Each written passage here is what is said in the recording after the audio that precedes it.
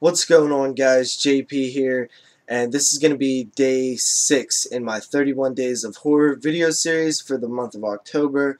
31 horror movies, 31 days, 31 videos. It's been going good. Watched Cabin in the Woods for day 5. I had a ton of fun with that one. I had a good time talking about it. If you missed that one, definitely check it out. I'll have a link somewhere. If you're worried about spoilers, if you haven't seen it, I don't spoil the movie. So, anyway, moving on to my pick, I decided to go with a film that came out in 1999, and it is House on Haunted Hill. Now, House on Haunted Hill, I do remember liking from when I was a kid.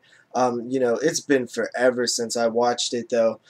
I barely remember much. I remember it was pretty scary, I think.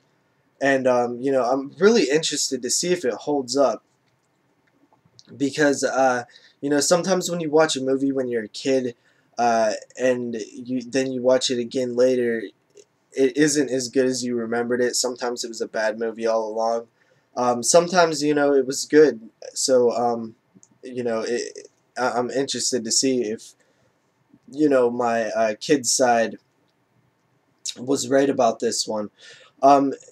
It is a remake of the Vincent Price House on Haunted Hill, which I don't think I've ever actually seen all the way through. So I definitely want to check that out one day too. It does come with Return to House on Haunted Hill. It's a double feature here. I just picked it up recently, pretty cheap. So if all goes well and I like the first one, I might pick the second one as another day in the 31 Days of Horror. So that's my pick, guys. We'll talk about it in a minute. Okay, guys, I just finished House on Haunted Hill. I gotta make this one quick. I still gotta get it edited and uploaded before I leave. I'm cutting it kind of close. So, House on Haunted Hill came out in 1999. It follows a group of people invited to a house that's supposedly haunted. It's on a hill, kind of a cliffside. Uh, they're invited there by a guy by the name of Price, who's a millionaire theme park owner. Price, obviously, not the Vincent Price. He invites them there kind of as like a trick on his wife or whatever. Him and his wife doesn't get along very well. He offers the people $1 million to anybody who could stay in the house overnight, and if they all don't make it, whoever's left gets their money divided up or whatever. Um, the movie was pretty okay. I liked it, but there was some problems with me. For me, I thought that some of the acting was a little bit. Some of the performances at times didn't feel very good. Another thing, it seemed like there was a bit of plot holes. Kind of dumb characters sometimes doing things they shouldn't be doing.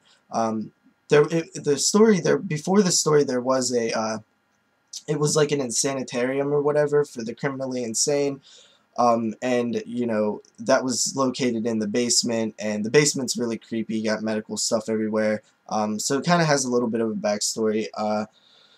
Another thing, to me, it felt like they was trying to do too much with the story. I think a little bit simpler of a story would have worked better. It feels a little bit mashed together, and I don't know. It could have been better, in my opinion. There is some creepy moments, some scary stuff. I remember it being a lot scarier when I was younger. Um, and the best part to me is probably the basement, the way it looks, the design of it. I thought that it looked pretty good, scary, like creepy basement stuff, and medical stuff laying everywhere, a lot of creepy, well designed rooms. That was cool. Although it seemed like some of the characters just wanted to keep going down into the creepy ass basement, even though they knew it was a creepy ass basement and there was people possibly dying. Um, Overall, I enjoyed it enough. It was. I think I felt like it could have been a lot better. Another thing, I thought I didn't really like the ending too much. Um, Not the very ending, but like the ending in a whole, whatever happens towards the end, I really didn't like too much. I would give this movie probably a 3 out of 5. It's worth a look. It's good to an extent. It could have been better, but yeah, that's my mini review, guys. Sorry I didn't go too far into it, but like I said, I gotta get this done. See you guys in day 7, I think. So later.